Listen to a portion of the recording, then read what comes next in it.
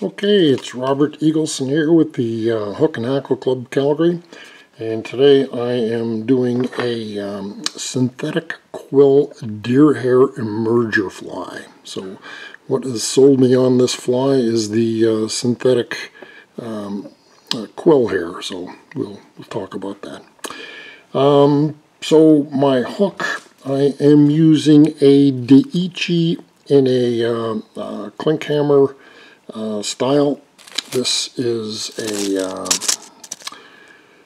Daiichi 1167 in a size 14. For my bead, I am using a brass bead in a size 7/64 or 2.8 millimeter. This color is tangerine, which I quite like, as opposed to a little more spark than the copper or the gold.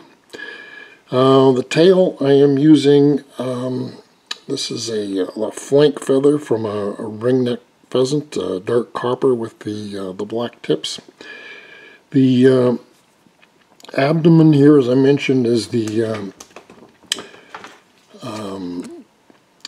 tapered synthetic quill material. So this is, I don't know, there's about 22 quills on there. You're going to get about 3 flies out of a quill, depending on the size of the fly. But I quite like this material. I've got a little, I put some UV over top of it just to make it bulletproof, but that's strictly your own choice. For the wing case, I am using micro chenille. I like the fuzziness there that adds to the fly emerger style. And the wings, of course, I'm using deer hair. So let's get started.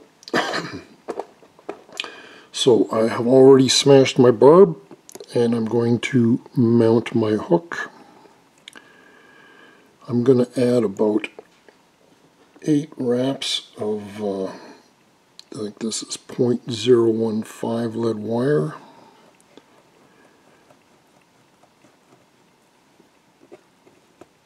And once I've got that in, then I'm just going to push that right up into that bead just to help center that bead a little bit.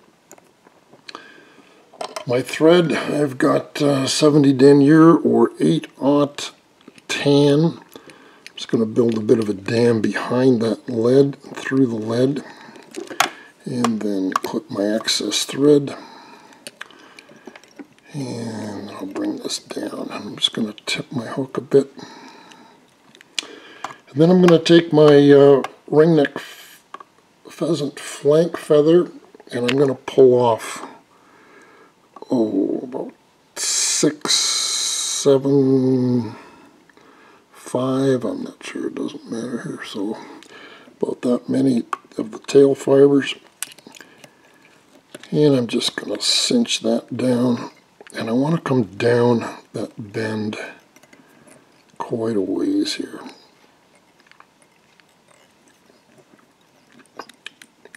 And then I'll just build that back up, straighten up my hook, clip my excess. I'm just going to counterspin my thread, and I'm just going to build up a really nice smooth taper for that quill.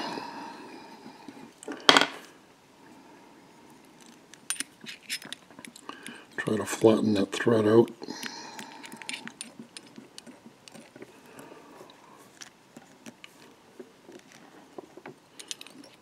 Alright, let's tie in that quill. So I've already tied one fly from this, so I'm just going to take this now. It's got a sticky side. I want the sticky side facing me, because when I flip it over, then the other side is going to be...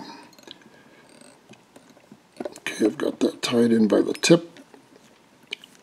And again, I'm just going to try to flatten that thread and make a nice even taper right up to that lead.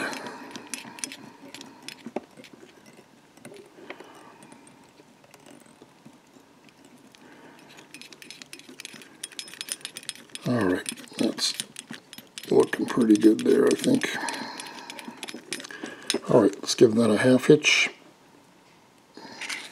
Get my thread out of the way. I'll take my quill and I'm just going to wrap that forward then.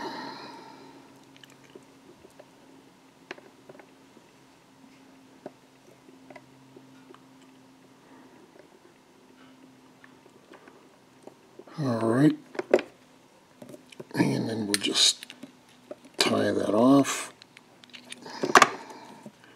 clip my excess. Now, entirely optional, but I like to put a little bit of UV resin there just to really seriously bulletproof this fly. So this is Solarez Bone Dry. Quite like this. And we'll take my torch and we'll just hit that torch, hit the resin with the torch. It makes it bulletproof. Okay, now I'm going to put in my Wingcase. I mentioned I'm using the micro chenille, so I'm just going to take a short section of this and I'm going to bring it from underneath, and then I'm just going to tie that off. So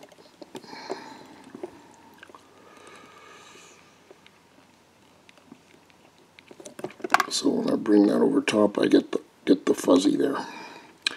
All right, now I need a small dubbing loop. My dubbing loop in there, and I'll make a half hitch there again.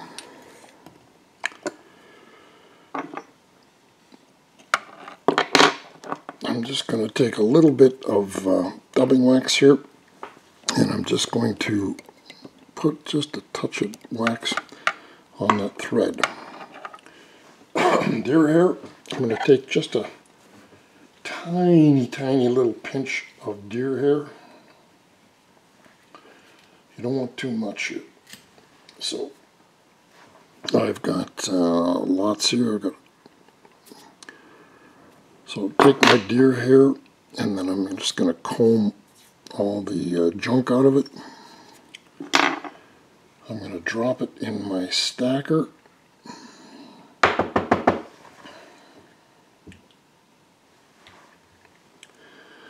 So I've got just a little bit of deer hair here.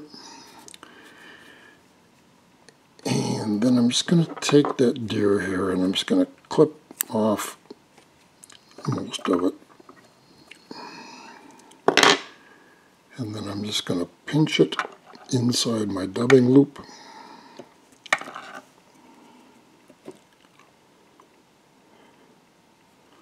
Put like that. And then I'm going to take my scissors and I'm going to try to cut all those butt ends off. Okay, maybe even that out, just spread that out a bit if I can. I'm going to pinch that loop below, and then I'm just going to spin the bottom of the loop.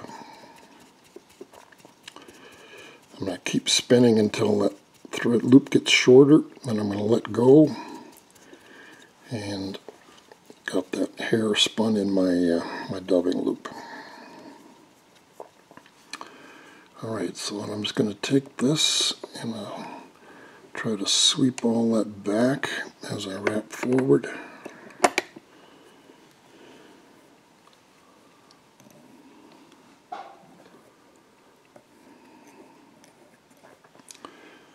Just going to grab my thread, tie off that loop.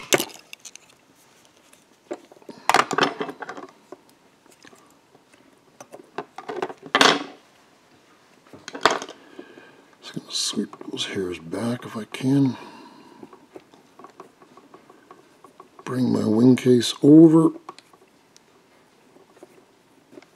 and just secure that with a loop or two.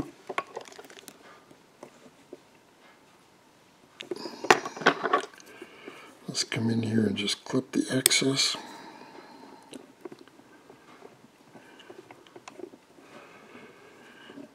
Try to get all that deer hair out of the way. And now I'm just going to take a little bit of Sally Hansen's nail polish here, and I'm just going to put just a touch of that on that thread. Get my whip finisher, and I will just whip finish that nail polish soaked thread right in behind that bead.